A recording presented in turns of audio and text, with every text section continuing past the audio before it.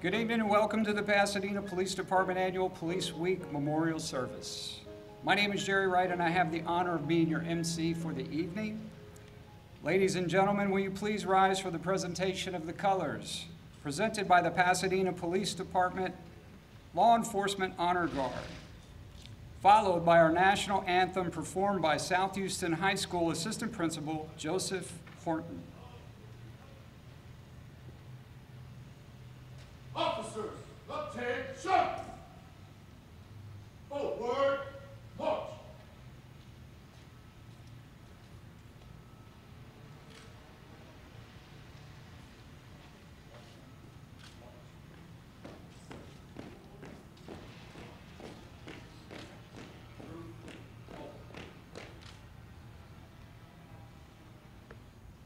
Present, halt!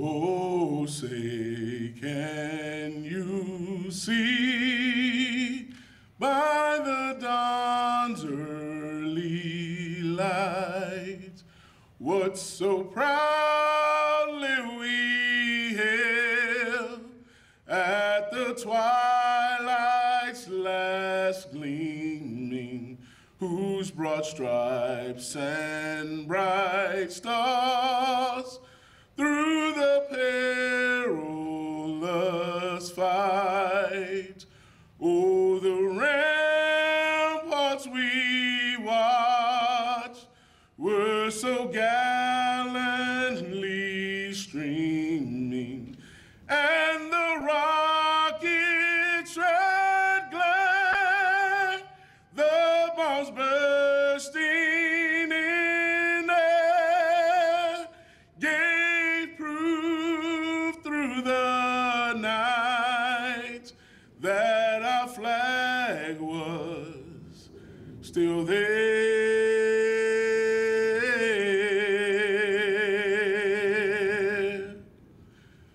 Oh, say does that star-spangled banner yet wave?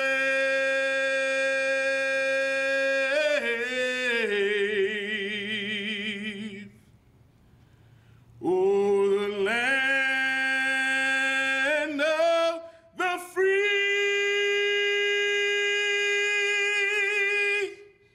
and the home of the brave.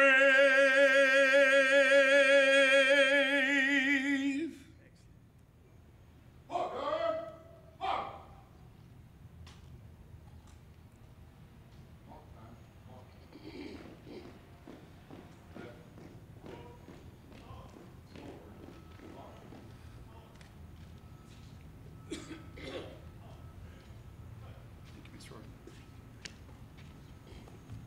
I'd like to now invite up to the podium Pasadena Police Department Chaplain Gene Hatton to give the invocation.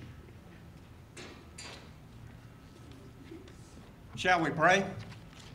Almighty God, we bless your holy name. Father, you created a world that was perfect, yet evil was found.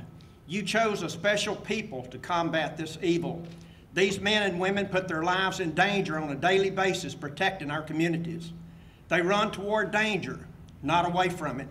And sometimes they pay the ultimate price, protecting us. Father, we ask your blessing and eternal rest to all those men and women who have sacrificed their very lives in serving this calling. Your word says in John 15:13, greater love has no one than they that lay down their life for a friend.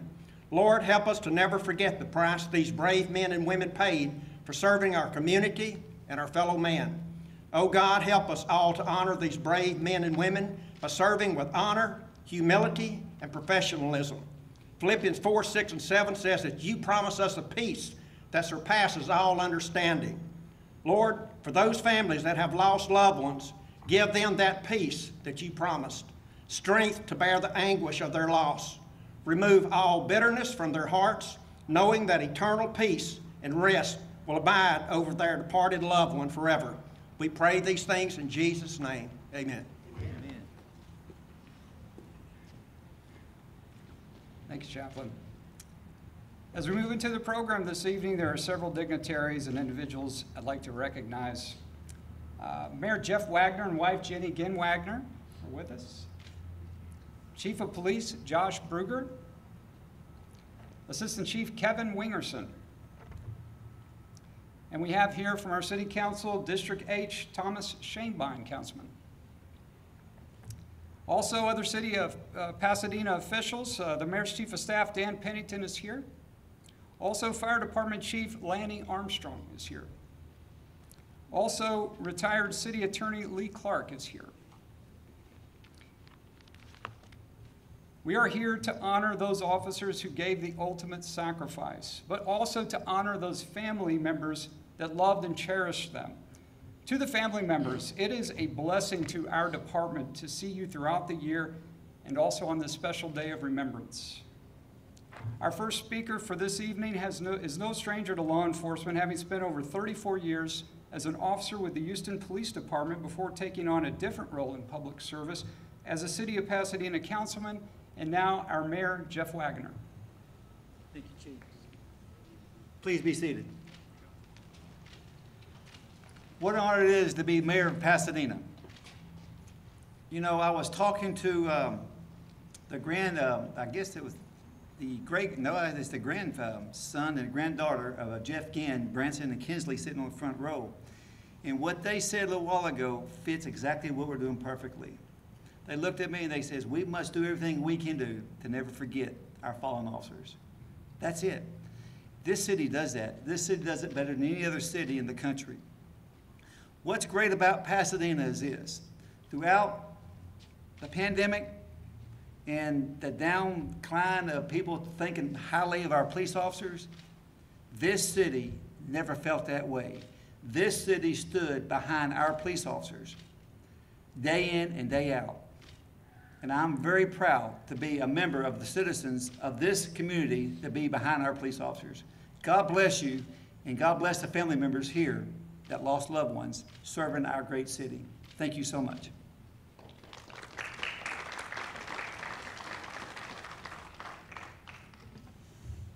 Good evening. My name is Josh Brewer. I'm the police chief here for the Pasadena Police Department. Before we start, I want to recognize some of the family members that are here. I know Jeff Ginn's widow is here, grandchildren, Julie Candelari, son Alex somewhere back there in the middle. I know the Mejia family is here as well, and it means a lot that you all come out and that we're able to honor you tonight and your loved one. This event is dedicated to the law enforcement officers and their families of the Pasadena Police Department who gave their lives in the line of duty, and serves as a reminder that our fallen officers are not forgotten. While this event focuses on how these officers died, the focus should be on how these officers lived their lives. There's a quote at the National Law Enforcement Memorial that I'm particularly fond of, and it says this: "It's not how these officers died that made them heroes, it's how they lived." And it's great to see so many of you here to honor the memory of these heroes. In 1962, President John Kennedy signed a proclamation designating May 15th as Peace Officers Memorial Day and the week in which it falls as Police Week. We gather in this same spot each year to reflect and honor the memory of our fallen officers, but the reality is the memories of these fallen officers live on every day through all of us. While we are here to remember the fallen, I would be remiss if I did not take a minute to recognize all the men and women currently serving in law enforcement, but particularly those of the Pasadena Police Department. Policing is a difficult profession right now, probably the most difficult it's been in my 25 years. Even in a community that overwhelmingly supports this department, the officers also need the support of the District Attorney's Office and a criminal justice system that is committed to the rule of law. Politics has no place in law enforcement because it doesn't matter how we vote. We can all agree that we want to live and visit communities that are safe. Unfortunately, the effects of the defund the movement occurring in other communities across this country are now coming to fruition and serve as a stark reminder of the importance of law enforcement, the line between good and evil. The Pasadena Police Department is a professional agency, and despite all the challenges and frustrations, the officers here continue to serve honorably this great city. In a few minutes, we will pause to remember each of the 6 Pasadena police officers that lost their lives in the line of duty. Each of these names is a somber reminder of the inherent dangers of law enforcement. I know that for some of the families, friends, and loved ones of the fallen, the pain and loss is still there every day. It's hard to believe that just a few short weeks ago we marked the death of Officer Candeleri. It was the 10th anniversary.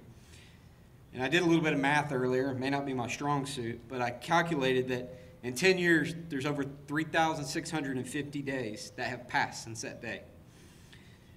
And while it's been 10 years, I can vividly remember where I was, as many of you can, that Friday night when I got the call. And I hope it brings some comfort to know that the memory of your fallen loved ones lives on every day with the Pasadena Police Department. Monday this week, I was giving a tour with Jenny Wagner to a group of elementary kids. And we had stopped in dispatch, showed the kids dispatch. And as we were standing there, Jenny shared with me a story about a young kid and Jeff Ginn and a picture. And I tell you that because the memories are all around us. It's every day that there's a story. So all these fallen officers left behind a legacy that's for all of us to carry on. Before I close, I want to recognize a few people. This doesn't just happen by itself. This event takes a lot of people. First, I want to take the Pasadena Volunteer Fire Department. They're the largest all-volunteer fire department. They don't get paid to come out here. And so I want to say thank you to all the men and women of the department and Chief Armstrong. I sent him an email, said, hey, can we get a flag? Within minutes, I had an email back from Chief Armstrong that said, it's done, we'll get it taken care of. And so the partnership between the police department, the fire department, and the other city departments makes my job a lot easier. Jacob Burke, he's somewhere kind of the unsung hero, keeps the lights on, keeps the air conditioner running, gets a chair set up, and so I want to recognize him. Media relations, I was out here earlier. They were dripping in sweat, and I came out right before it started, and they were all cleaned up, and I'm like, what happened? And so they're like, we had to take showers, we were gross. So there's a lot that goes on. And then the honor guard, that they're all volunteers. It is nice when officers are willing to step up. And if you think about an honor guard assignment, it's really not a very pleasant assignment, because normally there's been a line of duty death and we need you to go to a funeral to represent the department. And that can take a toll after a while. And so hopefully you can all hear me out there, but I want to thank you all, the honor guard, for all the work that they do. Again, as I close, I want to thank you all for your attendance here tonight. And may God bless the fallen officer's family, not just here, but across the nation. And may God bless the Pasadena Police Department.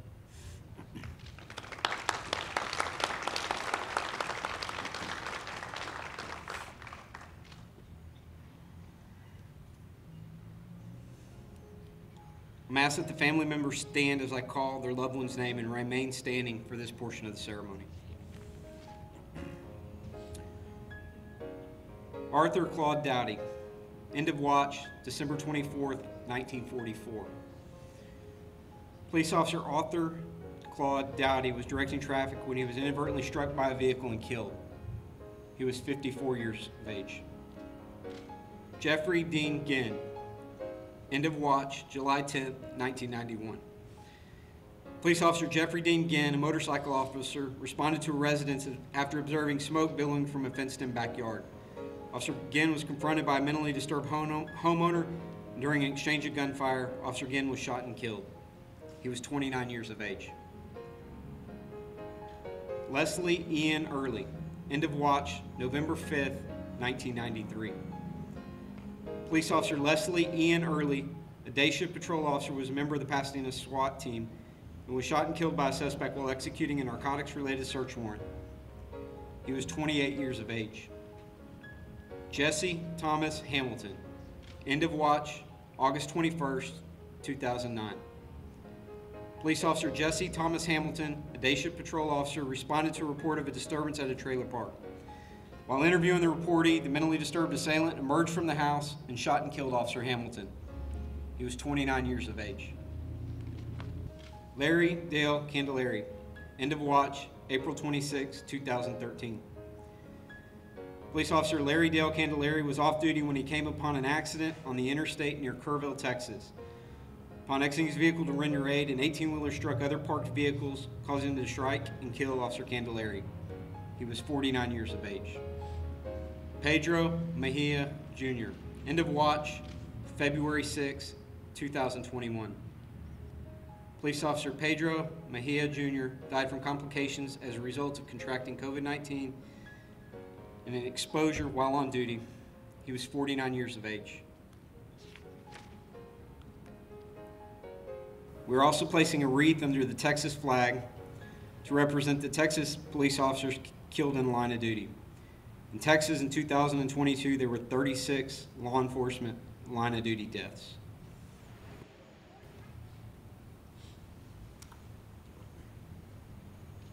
Officers, attention! Reset, forward!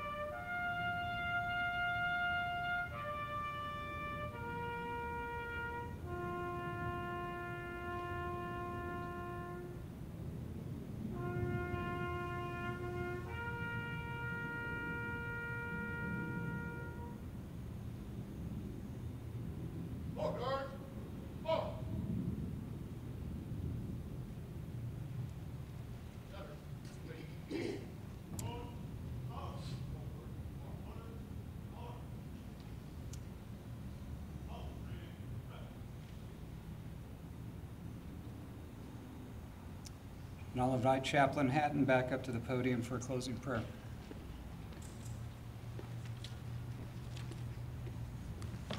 Let's pray. Father, as we honor those that have fallen, let us not forget those that are still serving.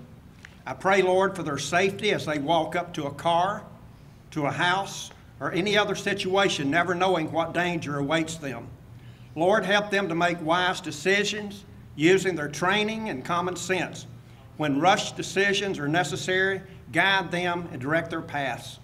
To the families of those who have lost loved ones in the line of duty, our words will never be able to comfort you in your grief, in your anger, in your sorrow. But we can point you to the one that can comfort you, and that's the Lord Jesus Christ. Psalms 147:3 assures us that God heals the brokenhearted, binds up their wounds. And then Psalms 34:18 promises the Lord is close to the brokenhearted. He rescues those whose spirits are crushed. To the men and women in law enforcement who gave their lives, we thank you and will never forget you. In Jesus' name, amen.